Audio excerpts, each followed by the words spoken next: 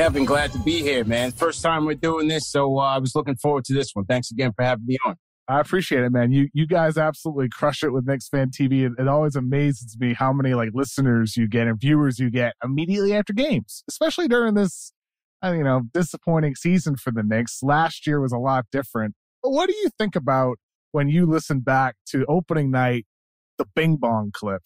What goes on through your mind as you hear the sounds of Knicks fans in the street?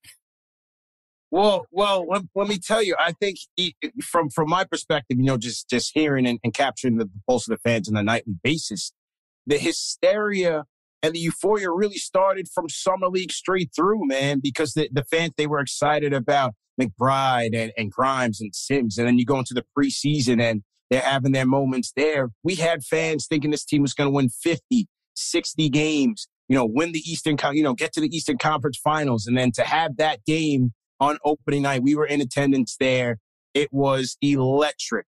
Fournier having his game, Julius playing the way that he did, Kemba having his moments, and then the whole Bing Bong thing taking on a whole life of its own. It was crazy, man. But, it's just a reflection of this fan base that's loyal to their team, excited about their team, and, certainly didn't finish the way we would have liked it to. But nevertheless, that's the story of the Knicks. How close are the Knicks to getting back to having more moments like that outside of MSG?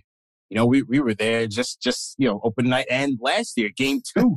Game 2, the first playoff win in 8 years. They were there. I was out there recording and going live on the channel. It was a parade on 7th Avenue. I think the bar is low. We can get there, but we got to make the playoffs first. And if we win one round, forget about it. It's going to be a zoo. So obviously this is a very underwhelming year for the Knicks. Finishing below 500 a year after making the postseason, and all the good vibes of last year with Julius Randle having a big season last year, gets his big contract, rightfully made All-NBA. I was against, I knocked Randle pre-draft. I knocked him when he was a young player with the Lakers, with the Pelicans. The guy we saw last year was rightfully on an All-NBA team. RJ Barrett got better last year with the Knicks. This year, RJ Barrett got even better. We saw him average about 25 points per game with 6 rebounds and 4 assists over his last 30 games, shot 34% from 3, getting to the line, 8 free throws per game, looking like a more complete overall player. Still inefficient as a scorer, still inconsistent. But CP, what type of progress have we seen from RJ Barrett over the course of this season with the Knicks, despite all the losing? Yeah, despite the losing and the inefficiency, I see a score first and foremost. You're talking about 12 games where he scored over 30 plus. He's a guy that wants the ball in the big moments and wants to deliver for his team. I see a guy who's been a lot better on his drives, really attacking the rim, using his physicality and his size to really impose his will out there. And this year, you're seeing a little bit more wiggle as he gets to the basket. He's finishing with both hands and looking good at it. I took a look at this stat just last month. B-Ball Index had him at an A rating across these 4 categories: drives per 75 possessions, fouls drawn off of his drives, that percentage, unassisted rim field goal attempts per 75 percentage, and overall finishing talent, all A grade. And you saw it on the film when you watch an RJ Barrett. I also thought his playmaking is continuing to take a bit of an uptick. We saw those flashes from his rookie year. We saw a little bit more last year, but when he's coming off that pistol action, which Tom Thibodeau likes to run for him, similar to the plays that he ran for Jimmy Butler in Minnesota, really, bringing RJ off, those side pick and rolls with Mitchell Robinson, so on and so forth. He's catching Mitch for those alley-oops. We call them Gotham Lob. He's finding guys in the corners for threes. And so his decision-making off of those screens has been better. And I think his assist percentage has gone up as a result. Absolutely. You described it. The drives, the ability to play make on those drives and to score or draw fouls on those drives. It seems like RJ Barrett right now still, he's such a young player at this point, and he's only 21 years old. He'll be 22 next season, only his 4th with the Knicks. I think sometimes when it comes to the amount of great young players in the NBA, the expectation is almost set so high for them to be an all-NBA guy, to lead the team deep in the playoffs, because we see it across the NBA. But the truth is more often than not, it's more like the Devin Booker path, where Devin Booker for years is putting up numbers, getting better progressively with the Suns, And then they're in a position where other young guys get better and they add veterans, Chris Paul, Jay Crowder, and do what they did to go over the top. And it doesn't always work the way it did for the Suns to make a run all the way to the NBA Finals and to have the great season that they have. But that's typically the actual path, not you're in the Eastern Conference Finals right away like Jason Tatum and Jaylen Brown in Boston. So with RJ Barrett, the progress, averaging over 20 points for the season, getting better in these ways, I still wonder, though, what is his actual upside, though? Because at 21 years old this year, do you see him as somebody who can become like an all-NBA guy? You mentioned Jimmy Butler, Thibodeau using some of those types of actions that he used with Butler, now with Barrett. Does he have the upside to be Butler-esque, all-NBA quality player? Or is he more like one of those kind of co-stars who's playing off of the main guy, the main creator? What's the best, role for RJ Barrett? I think he can reach that Butler level if he does two things. Number one, the mid-range. That was one area where I wanted to see him improve on this year. Still hasn't gotten there, shooting 33% on pull-up J's. Still hasn't gotten there. And it's, what happens when a defense cuts you off on those drives? What happens if they go into an effective zone? What happens if they meet you at your spots and then now they're forcing, some junk at the rim?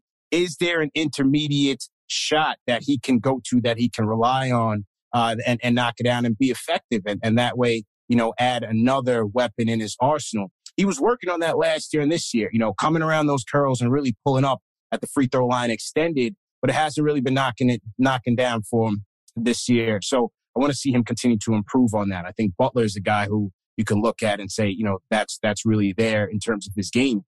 On the other end, if he wants to reach that Butler level, his defense. His defense has taken a little bit of a regression this year. He's always susceptible to the backdoor cuts. Hasn't been as crisp on his rotations this year. And so, that part of his game, he certainly has to work on. I don't think he'll necessarily be that efficient scorer, but can he be a timely scorer? Can he be an effective scorer? Can he be a clutch scorer? And I think that is what Jimmy Butler has shown over his career. It may not always be efficient, but when the rubber meets the road and the game is on the line, he delivers. And then lastly, free throws. He's at 72% this year, finished at 75 last year, continuing to hit those free throws.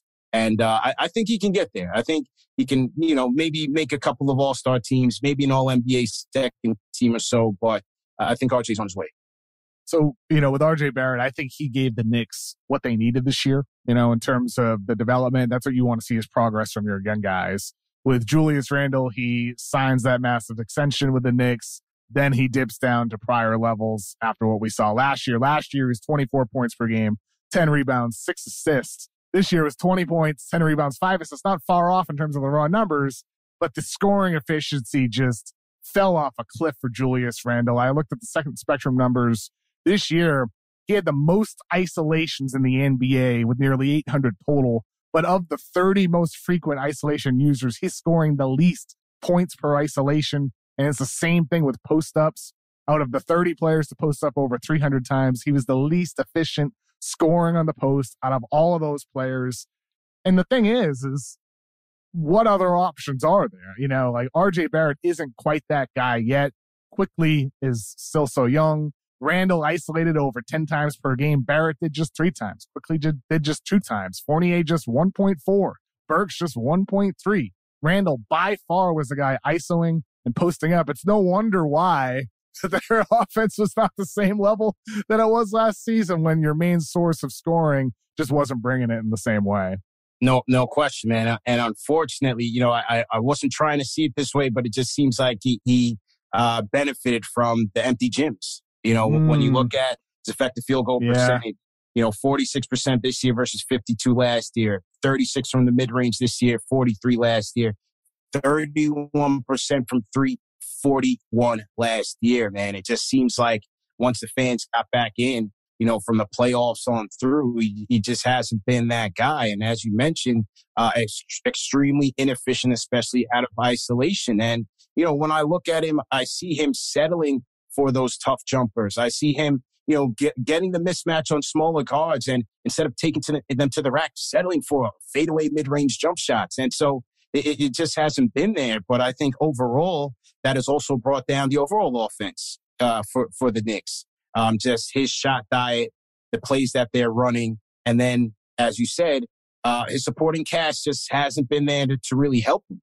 That's where D Rose came into play last year. Once D Rose was acquired in the trade last year, you had a guy who could get his own in isolation, who was, coming in against second unit players and really propelling that second unit, but a guy that could also take some pressure off of Julius Randle to deliver in crunch time situations. With Randle, what is the path forward with him? You mentioned the fact that he probably benefited from having empty arenas. We saw all the drama this year with him, with Knicks fans. Does he have the ability to play maybe a more minimized role where the scoring is secondary rather than primary? Or are the Knicks in a spot where they should be looking to move him and try to reshuffle this roster with RJ Barrett? Number one, I think that's an excellent question. And in his 3 years here, we haven't seen that yet, whether it's based on how they run the offense right now or based on the acquisitions that they made.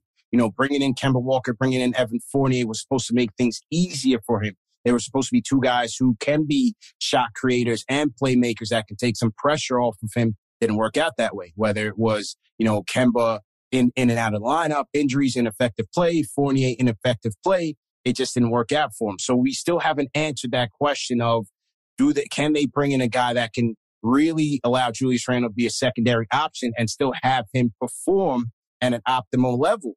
Because what we've seen here thus far this season, or as the season wraps up, what we've seen is that when his offense is impacted, his defense has been impacted. His effort has been impacted as a result. And that's the last thing you want. You never want that. You never want that. And so as a result of that, combined with the max contract, the pressures of building on last year's success, I think it's impacted him mentally as much as it has on the court. And as a result, the fans have been frustrated with him. The fans have booed him at home. The fans have booed him in the lineups. His wife has, come at me as the face of all this venom, as the ringmaster, the puppet, the puppeteer, which I pushed back on that a little bit, but I did not know that. She came at you. I knew about the stuff like with them, bringing your family to games and everybody's booing. I'm like, really pinning on you? Yeah, it did happen. Not on the fact that he's shooting 30%. It's like the Westbrook stuff. Yeah. And with Randle. So what happened there? Yeah, so just on a quick side note, it was the Westbrook stuff that kind of started it because I was responding to a Twitter article where it was saying that, Westbrook's wife was complaining that the family was receiving death wishes, I guess, on social media. And I responded saying that, my saying to the fans is always, when we have our discourse and our debates, keep it within the fans. You never want to at these players and send DMs to players. I never condone that. I don't like that when fans do that because to me, you're crossing the boundaries and disrespecting. You don't want to put negativity into their feed. It's like, I'm sure you've been tagged in stuff before that's negative comments about you. I've been tagged in stuff before where it's negative comments about me. And it's like, well, first of all, if I see criticism of me, I don't really care. It's whatever. Right. I mean, sometimes you see criticism, you can learn from it, actually. Yeah. That's what I've found over the years. I've learned a lot from criticism of me. But yeah, for the most part, though, when it's really personal, I just don't care. It's like, whatever, man. Right. So anyway, so like we all get that. And players, you don't want to tag people. Don't do that. So my comment was retweeted a bunch of times. And ultimately, I see a notification from Julius's wife, basically in a sarcastic tone, kind of questioning the sincerity of my tweets. And so me kind of being confused at what she was saying, I responded saying, look, I personally don't at you or him on his play at all. And she basically said, well, it's you and people like you who create these narratives that tear him down and paint the players against each other and so on and so forth. So spare me all the sympathy. And, it went to all that. And I just said, listen, this is not a winnable argument for me or her. So I kind of bowed out. You dipped out of that.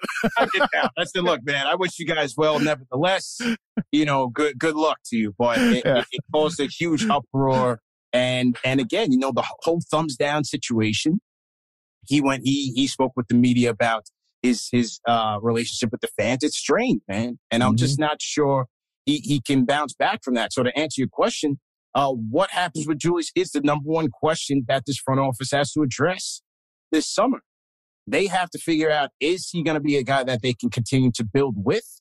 or is a change of scenery the best for both parties? Is it an addition by subtraction sort of deal? Because right now, I don't see them getting value from a Randle deal. I feel them having to sell low, maybe even having to attach a draft pick to offload that contract. So I think it's a huge gamble for them this offseason. It's a tough spot to be in for the Knicks because I think the answer of what you want to do is obvious. You want to trade him. You want to get rid of Julius Randle. It's like so obvious you want to get rid of him. That relationship is broken. But that doesn't mean that you can trade Julius Randle for an offer that makes sense for you to do, because you look around the league, the teams he played for, drafted by the Lakers, spent years there, 1 year in the Pelicans, and then with the Knicks. Which team in the NBA right now would actually want him? Like, you look at bad teams that might want to get good quick. The Kings already have Sabonis. Not quite sure that's a situation that makes sense for them. The Blazers currently have Nurkic. They could end up with a top draft pick. There's a lot of bigs in this year's draft. Not quite sure you want Randle. The Magic have a ton of bigs. The Pistons, I don't know about the fit there. The Pacers, I don't love the fit with Miles Turner. I think they're going to play with a 5 there, like I'll be talking about with Caitlin Cooper about the Pacers. The Wizards, maybe with Kristaps Porzingis reunite. Randle Porzingis, the exiled Knicks, band together and is that the spot? Much needed help, Did we just stumble into it? It's the Wizards. That was the story, That would be for Beal. Yeah, it's for Beal. I'm telling you, man, it's a tricky trade, and my fear is that, as you say, the relationship is strained. But once you deal him, Leon Rose was brought in here to bring in a star. Dolan wants that star. Ultimately, what they've been doing so far and building on the margins and not taking too much risk, that's been okay. They've had some missteps in the contracts that they built out, some of them, Noel in particular. But overall, they haven't gambled yet. Eventually, they're going to need to make that move. And to me, it's like once you take Randle off, you don't want to trade RJ necessarily. Then what are you really left with to go out and go get that star? Because when that star does ask for that trade, that team on the other side wants a player of, comparable stature, or somebody that can come in and help them, win some games or perform at a high level. Us just with role players and draft capital, I'm not sure that's going to get it done. It's going to be, 3-4 years by the time these young guys are in a position to really lure a star. Obviously, you'd love to have Kevin Durant and Kyrie Irving leading a championship contender, but as we see with the Nets, that's no guarantee. With the Knicks, though, do you feel like they are kind of entering a phase here where they could accommodate a star? Is there any optimism about that finally actually happening in New York, or are you just too scarred? I mean, I'm scarred. That I'll tell you. I definitely am scarred, but you never know with the Zion sweepstakes what's going to end up happening there in this offseason with Zion and the Pelicans.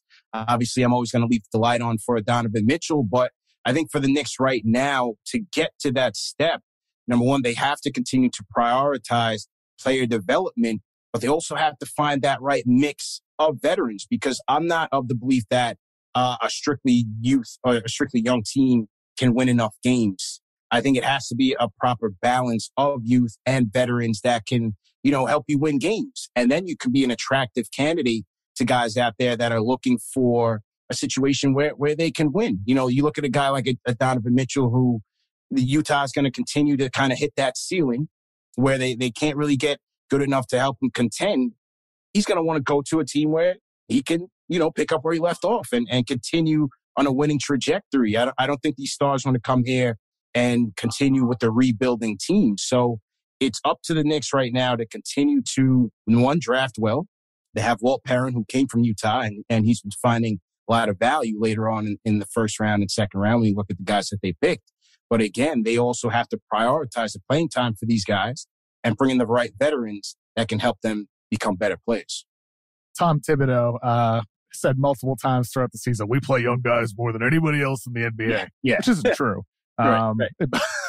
Right. It's not true, Tibbs, but I'm sorry. But the Knicks do have a lot of young guys. They trade for Cam Reddish mid-season, all the weird stuff with him not getting a lot of minutes. Had some okay stretches. He's been up and down throughout his career. Quentin Grimes, really good 3-and-D guy. Emmanuel Quickly, bit underwhelming development this year. Still kind of a spark plug up the bench. McBride didn't play a lot after his great summer league, unfortunately. I saw McBride. I had that tweet during summer league when I saw him at the Momofuku, Dave Chang's restaurant. That's right. After still wearing his jersey. It's so cool, man. He just strolled right in. We were the same people I was with. We were literally just talking about the night he had because we didn't see it live. We were at the restaurant, and then boom, there he is. 20 minutes later, walking in. I remember seeing that. Yeah, it's too bad that he didn't play a lot this season. But with the Knicks, though, what is your sense or your evaluation of their current young core? How many of these guys are really keepers going forward? I didn't even mention Obi Toppin. Yeah, I like these guys, man. You mentioned quickly, and even though his shooting numbers have come back, I think he's making leaps as a playmaker. And that was really his number one area of focus, both he and the organization. If you watch them from Summer League and, him running the point for that Summer League team, and after every game, Thibodeau's in his ear and the coaching staff is in his ear to help him get better. He started off the season slow, but this season, as the season has finished, quickly's really been coming on strong. He had his first triple-double against the Magic, 20, 10, and 10. I think over his last 21 games, he's averaging 15 points, 5 rebounds, or 5 dimes, 4 rebounds on a 45-40-86 slash line, 1.2 turnovers. I think he's really been making leaps as a playmaker. He's finished a lot of games in the fourth quarter for this team, really being a versatile player for us. Does it seem sustainable into next season? Because a lot of young guys, they have a big stretch end of the year. Jordan Poole did that last year for the Warriors. Then he carried it over. Then he got better again, trying to carry it into the postseason. Do you see that with quickly that it can be sustainable going forward? I think ideally he still, while he has, improved as a playmaker, I still think his impact on this team is going to be in more of an off-ball position, which is why he was so impactful when Derrick Rose was on this team. So I do think it is sustainable because it just seems like the game is really slowing down for him. He's in much more command of the offense and what Tibbs is looking for. He's very aggressive on his drives. And I think he's also adjusting, when the new free throw rules came into effect earlier in the season, I think he was impacted by that. But it seems like later on in the season, whether I don't know if it's the refs giving him those calls now but it also seems like he's adjusting in the way that he's operating in the paint and drawing that contact, shooting foul draw rate at the top of the league in terms of his position. So I do think it's sustainable. Obi coming on strong as a starter in Julius Randle's absence. But again, what do they do there with Randle to make sure that Obi maintains that same consistency? Because Thibodeau has shown he doesn't want to play these two guys together for lengthy stretches for fear of, lack of rim protection and so on. Lack of shooting, too, with those guys, too. Right. Yeah. Cam Reddish, I thought Cam, from a front office standpoint, it was a low-risk move. They had Kevin Knox, who you figured they weren't going to bring back anyway, and the conditional draft pick from the Hornets. They had a bevy of draft capital already. I think it was a low-risk move to roll the dice. But then they brought him in here for a guy who is very stubborn and very locked into his rotations. And so they've got basically all of next year to make a decision on Cam Reddish before they decide whether or not they're going to sign him to a rookie extension, in which he's eligible for, 5 years, $181 million. You've seen Jericho Sims. I think he's been looking pretty solid. I think after the trade deadline, they've been giving him some more playing time, and Sims has looked solid. He's so athletic, dude. Sims explodes out of the gym, man. It's funny. You have him, Mitchell Robinson, Noel last year. Granted, he was injured a lot this year, but so many lob threats. Yeah, and Sims is showing that, again, they're going to have to make some decisions next offseason where can they trade Noel? I didn't like that Noel contract to begin with. What happens with Mitchell Robinson, who's going to be a free agent? Do they look for sign and trade opportunities or, keep Mitch and Sims? So they have some decisions to make there. I think Grimes is a good player, definitely 3 and D as a floor, but you also saw Grimes pre-injury being able to put the ball on the floor just a little bit. So we'll see if he can build on that in the next season. So overall, I think I like where they are with their young talent. As I said, I think they've drafted for good value. But the question is, will this coach be able to integrate these guys in terms of getting them minutes and allowing them to develop? I look at a Steve Kerr. I just heard a Steve Kerr soundbite just a couple of days ago. And this Warrior team also beset by injuries, just like the Knicks were. Steve Kerr said, we're going to continue to experiment with rotations and lineups because we also have to prioritize Jonathan Kuminga's development, Moses Moody's development, and make sure that we're getting the proper mix of youth and vets. Now, this is a guy who has his team in the third seed in the West, still tinkering with lineups. Tibbs, on the other hand, is a guy who says, well, if I got to bring this guy in the rotation, who do I take out? He's a guy that wants his rotations. You're coming in for this set of time. You're coming out at this set of time. That's it. I want this rotation locked in, 9, 8, 9, 10 deep. I want chemistry. Now, who's right? I think you could make a debate for both. But, for Tibbs, he's got to show that these young guys can get really into the mix and not just conditionally. My belief, based off of conversations with people around the league and just my hunch here, is that one of the reasons why the Knicks got Fournier and got Burks and signed these deals this past offseason is because in order to get a star player, you have to have a salary to match in a deal. So I view like these short-term decisions as placeholders for long-term bets. And it doesn't mean that'll work out. It doesn't mean Mitchell is going to demand a trade from the Jazz. It doesn't mean Zion is going to demand a trade from the Pelicans. But in order to, I remember many years ago, I've probably said this quote on pause before. I remember I heard an executive, I think it was Rich Gotham, president for the Celtics, in a press conference publicly said, you want to be ready to react to opportunities that may present themselves with trades. You've got to be ready with salaries, draft picks, assets, whatever it may be, to pounce on opportunities. With the Knicks, I think they're trying to be ready to pounce on those opportunities that may present themselves. Is there a player that you would want to target most that's realistic? I'm not talking, a Kevin Durant changing from Nets to Knicks. Like, is a Mitchell type of guy? Who would you like to see them target the most?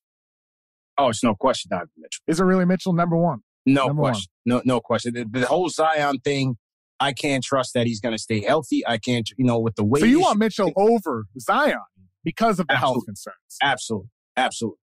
Isn't it amazing we're at that point already? Yeah. Isn't that something else? But it's like, the Zion concerns were there before he even got drafted. How is the weight going to impact his joints and this, that, and the third? And, he's already missed time with the knee. Now it's the foot. To me, I say caution all over the place. Yeah. And you got to go pay him. You got to go pay him his rookie max extension and trade these guys. Now, I'm sure there's nothing the Guard would want more than to promote on their next season ticket brochure. The Duke Big Three is now the Knicks Big Three. Pony up. By the way, the prices have just gone up. Coach K out of retirement. Coach K taking his job too. Yeah. He's now the special advisor, consultant to the president, to the owner. Can you imagine that if that actually happened? If Tibbs got fired and Coach K got hired? I would never put it past anybody at this. Dude, at least you can't rule out anything. If we've learned anything in the NBA, you can't rule out anything. Can't rule out anything. So, the Utah thing is just very, very peculiar to me. I just saw a stat that said, Donovan Mitchell only averaged about 2 passes to Rudy Gobert a game. Not assists, 2 passes. And then, the rumors of the friction in that locker room. And like I said, where Utah is in the West right now, they don't have enough to compete and truly win a title, in my opinion. I think there are better teams ahead of them. And I don't see, for the foreseeable future, how they shape that roster to be true contenders in the West. It's far too tough. You have Memphis now that's making a case. Golden State, you have Phoenix, you have Dallas who's looking really good. So I think it's going to be tough for Utah. And ultimately, the smoke is starting to billow. The smoke is starting to come out. How much longer is he going to stay there? And we know Mitchell's ties to New York. That's the guy who I would be looking for. No question. I think there's a window open for Mitchell to jump through if he wants to take it. If he wants to take it. He might want to stay in Utah and try to build that thing out. But I think for him, the Jazz are going to be entering an offseason here where it's like I grew up rooting for the Celtics. And I remember the first big move Danny Ainge ever made as GM of the Celtics was trading Antoine Walker, who was a fan favorite. Him and Paul Pierce, they had some playoff runs with the Celtics. Really good players, all-stars, and it happened 10 days before the regular season began. Antoine was gone. And that was the first of so many big moves Danny Ainge made that pissed off the fans. Like even trading Al Jefferson in the deal for KG. Al Jefferson. A lot of people were like, we got to keep Big Al, the young guy. Trading Kendrick Perkins for Jeff Green. It didn't work out, but took the risk. Breaking up the big three, trading Pierce, trading Garnett. Yeah, dude, like getting all these picks. And over the years, trading down from number 1, Markelle Fultz, to number 3 to take Tatum. Drafting Jaylen Brown instead of trading for Jimmy Butler. Danny Ainge always did stuff. He just didn't give a damn what fans thought, and he had the supportive ownership to do that. Now with Utah, Ainge has this fancy title. He's like CEO of basketball operations, alternate governor. Like, in other words, Danny Ainge is like a head honcho there. One of the key decision makers. He's running the show. Yeah, he's running the show. Right underneath Ryan Smith. The young owner, he's putting it in Ainge's hands. 100%. And by the way, Smith and Ainge have been friends for like 20 years. Wow. So like there's trust there. There's, like ever since Smith was even younger as a young owner already. So Ainge is the deal maker, the risk taker that I grew up with. I've covered, with the Celtics for years. Now in Utah, I think they're in a position here where what do you do, like you said? If it's trading Gobert, maybe. Is it trading Mitchell? Maybe. My gut would tell me that Ainge would probably prefer to keep Mitchell, but Mitchell is also the greater flight risk than Gobert is. Right. Gobert is also probably the safer guy to keep because he keeps your defense in a top 10 level. He gives you a centerpiece on offense. So point being, it would not be totally unrealistic if over the next couple of months we're getting Donovan Mitchell trade rumors because of Danny Ainge's nature as a GM. He himself has said nobody is ever untouchable, and because of the window that is open for a guy like Mitchell to jump through it. That's where I'm coming from with the situation when we look ahead to the offseason.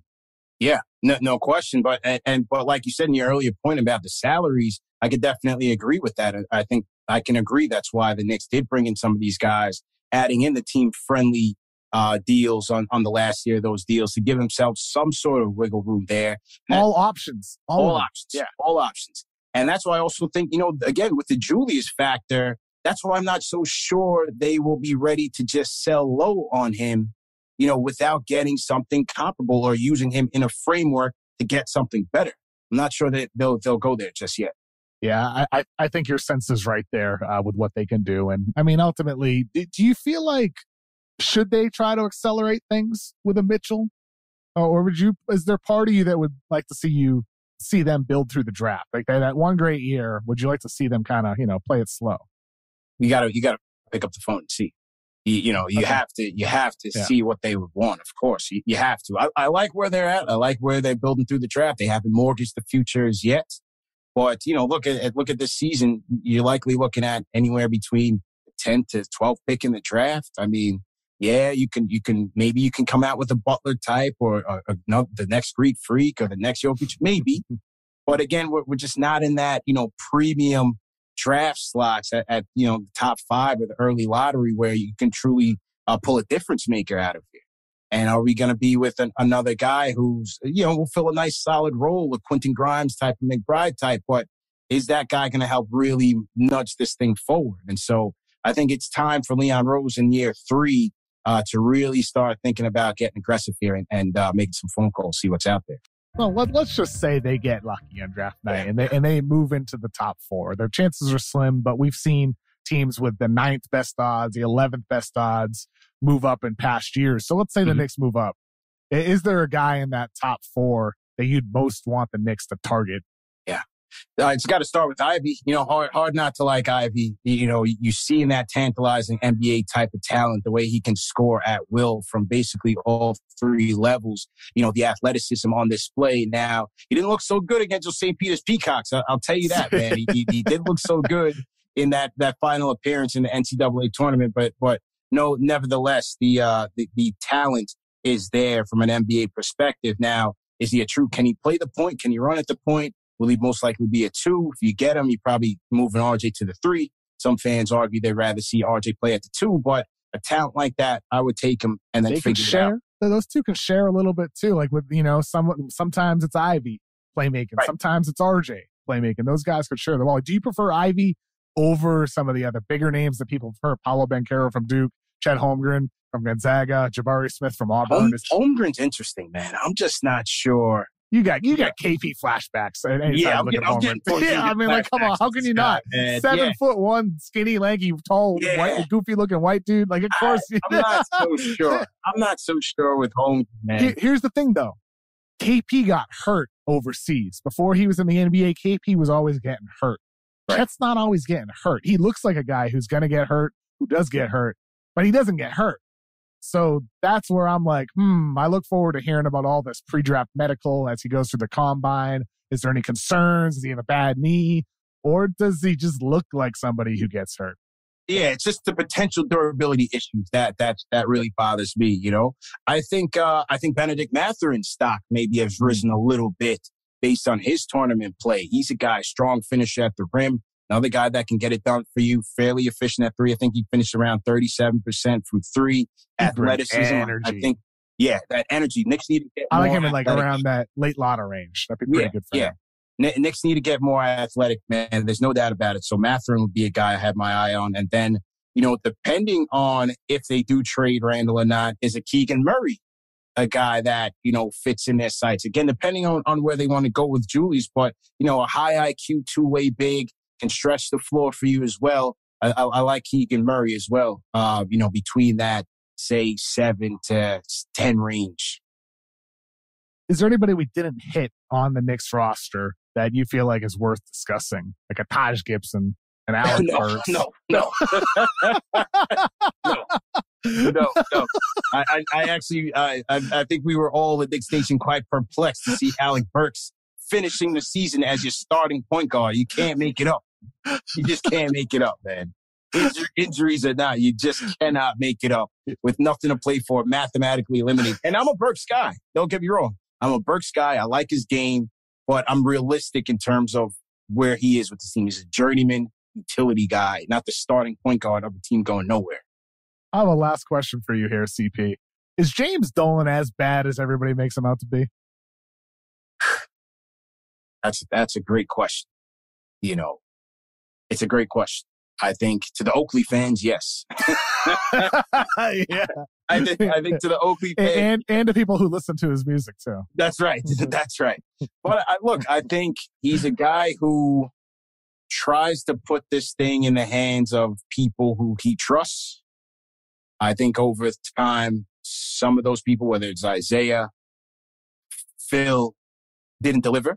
You know, in those situations, he went for the big name, he went for the splash. But he's also a guy that listens to the fans. And when the fans start to, you know, groan and moan, whether it's fire the coach or we need to go in another direction and get a new president, he acts. He does act. Now the question is, did he bring in the right guy? Now it's Leon's turn. And we won't know until he makes that splash.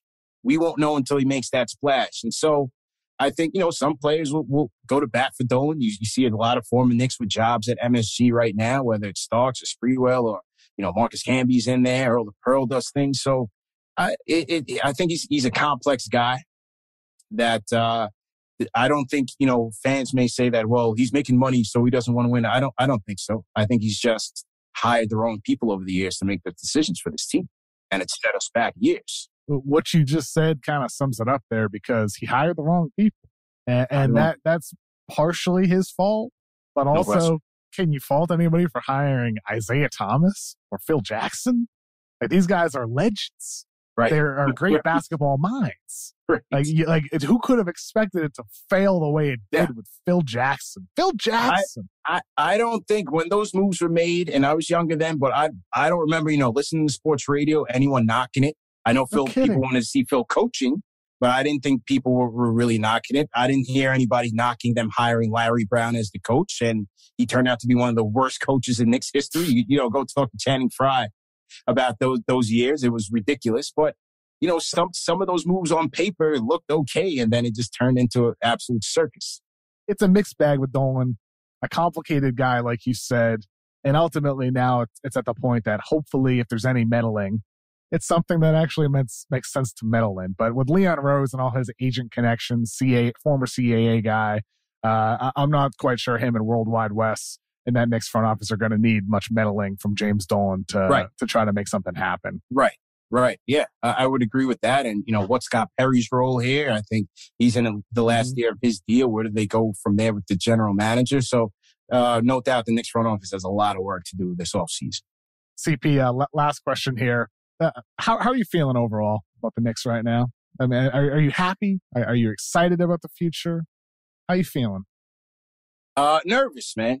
I'm definitely nervous. And this year, it's been a complete 180 from last year. Last year, we were all taken by surprise. We went on this roller coaster ride, 41 wins, fourth seed in the East. I'm going on ESPN. I'm going at Max Kellerman, for 8 weeks straight and repping the Knicks who deserve to be repped.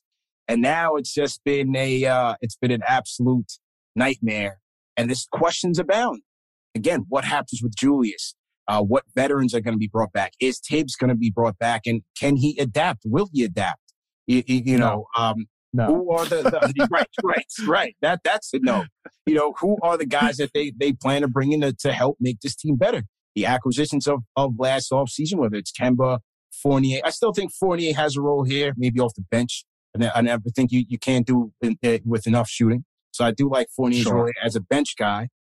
But, Kemba didn't work. The Noel deal wasn't good. What do you do with Derrick Rose? Do you take that crutch away from Tibbs and try to look more at the young guys? How do they prioritize the younger players? Will they prioritize R.J. Barrett's contract? Where does Cam Reddish stand? Where does Obi stand? There's so many questions that this front office has to answer. I'm nervous. I'm nervous about the direction of this team. I can't lie.